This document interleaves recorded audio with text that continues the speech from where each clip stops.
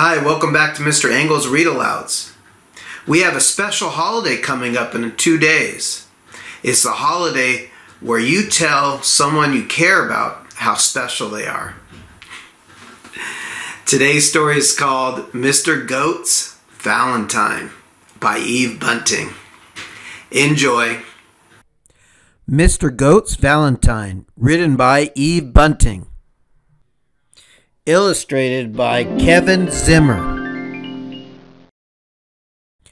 Mr. Goat read the headlines in the Goat Times.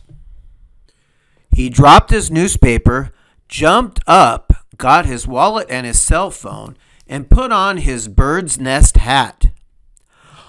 I'm off to show my first love how much she means to me, he told his cat Beatrice.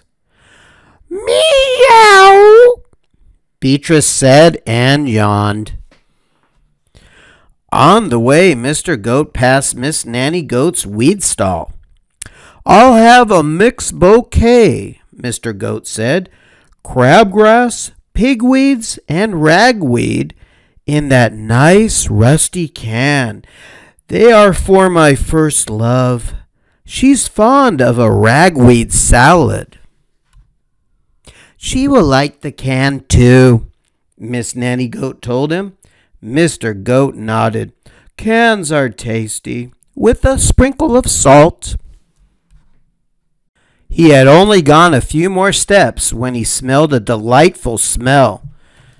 Mr. Pygmy Little Goat had a stall under a tree. He was selling his delicious rotten eggs. He had opened one as a sample. It lay on his counter, black and oozing. Rotted for 2 years, he told Mr. Goat. Guaranteed foul and disgusting. Mr. Goat drooled. I'll take 4. 2 for my first love and 2 for me. We always share.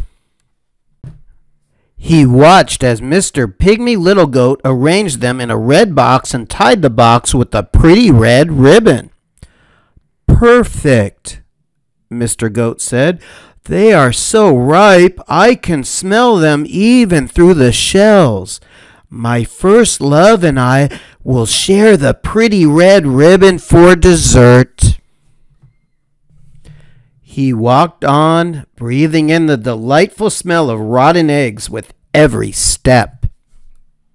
Miss Skunk came by with her perfume cart.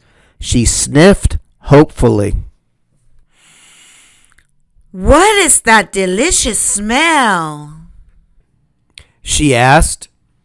Rotten eggs, Mr. Goat said. Miss Skunk smiled.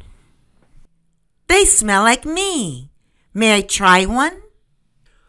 Sorry. Mr. Goat wound his front legs around his egg box. These are for my first love. It's Valentine's Day. Miss Skunk cocked her head. Do you have a Valentine's Day card for her? No, I have presents.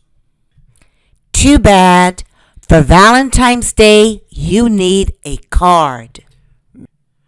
Miss Skunk sprayed Mr. Goat. This is for you, Mr. Goat. You'll smell nice for her. Nice as your eggs. Happy Valentine's Day. Thank you, Miss Skunk. Mr. Goat sat under the tree and thought hard. Perhaps Miss Skunk was right. I do not have a card for my first love, he told himself, but I will compose a song and serenade her.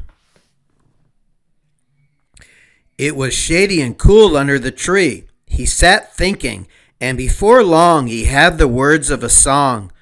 Hooray! He straightened his bird's nest hat and hurried on.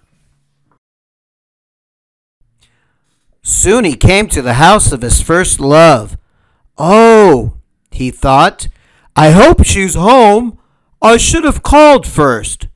Mr. Goat burst into song. When I was a little kid, it didn't matter what I did. If I climbed too high and fell, you'd kiss the hurt and make it well.